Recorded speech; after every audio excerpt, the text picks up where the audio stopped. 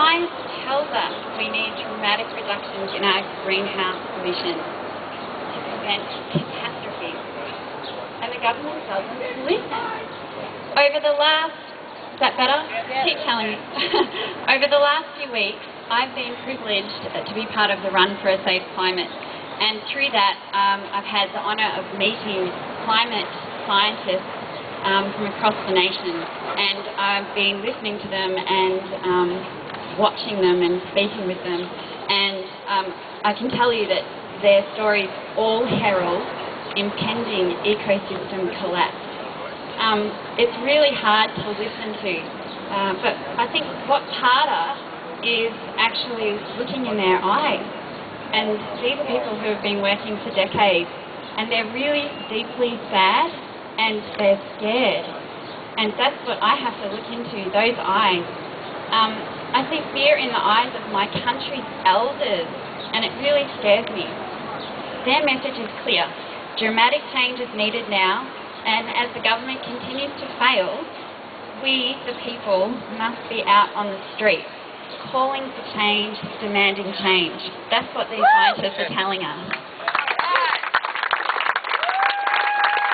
Now, let's take a walk away from the scientists. Let's go to the progressive economists and business community.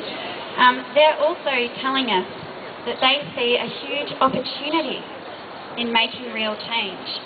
That renewable energy and the countless innovative and new business opportunities that will flow from the community, from real change, that these are going to bring gains in economic prosperity, gains in jobs, gains in international competitiveness.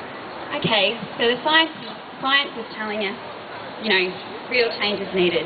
Progressive business communities are telling us that we'll get more jobs and new income streams if real change is made.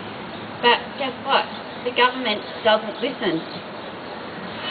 And now to young people, to me and the people younger than me and the generations that AYCC represents, the generations that are yet to come on our country and into our world. We're our nation's future. Literally, us. We're the future leaders. We're innovators, creative. We're the custodians of the resources of this nation. The government doesn't listen to us either, even though that's our role. And it's so sad because over the last few years, we've really tried to make the government listen, and we've tried to be heard.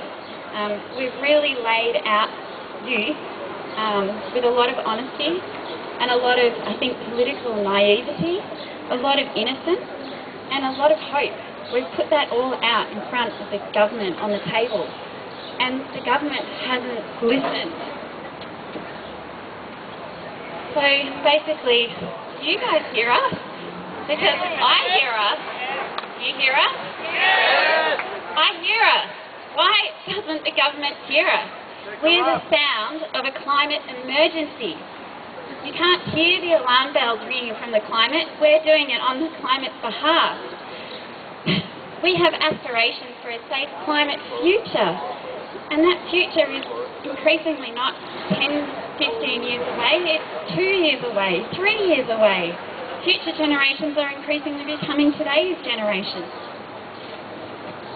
Why can't the government hear us? So at 26, I've lived more than half of my life in a drought in Victoria. I personally feel like climate change has slowly, very slowly, then more quickly and faster taken away the things that I love. My beautiful seasons, what is happening to them? And my lakes and my rivers where I swam as a child. And do you know what's even worse? Taking away my free spirit. It's taking away my sense of joy. That's what climate change is doing to young people. How are we going to respond? My spirit's not free. I feel bound. I feel a deep sense of obligation, a deep sense of duty to fight, and a deep sense of injustice for all of the things that I put faith into this country for that I'm not seeing happening. Woo!